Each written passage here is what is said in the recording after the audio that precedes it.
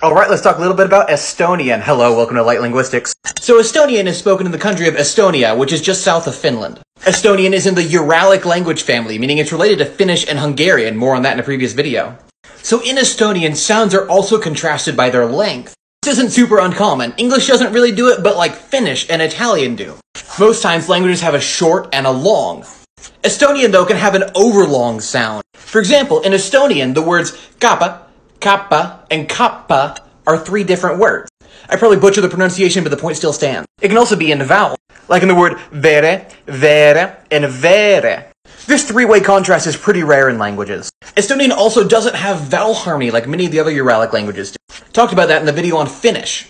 It also has 14 cases. There's more on that in my video about Hungarian. Hungarian has 18, Finnish has 15, and Estonian has 14. For reference, German has 3 or 4. Come back tomorrow for the wrap-up of Uralic Week.